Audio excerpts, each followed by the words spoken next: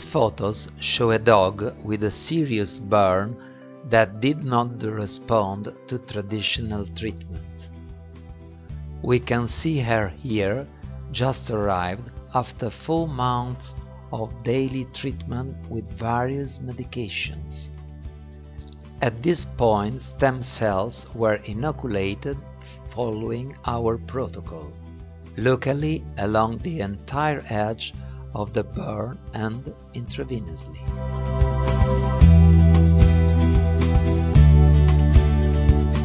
Here is the dog about 45 days later when we readministered stem cells as before.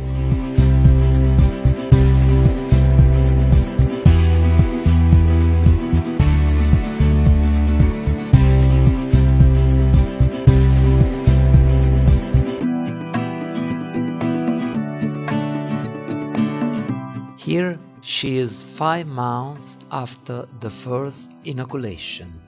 The results speak for themselves. Such a quick method without side effects, using a large number of stem cells produced in 72 hours, how much suffering could it save people with burns or other serious skin lesions?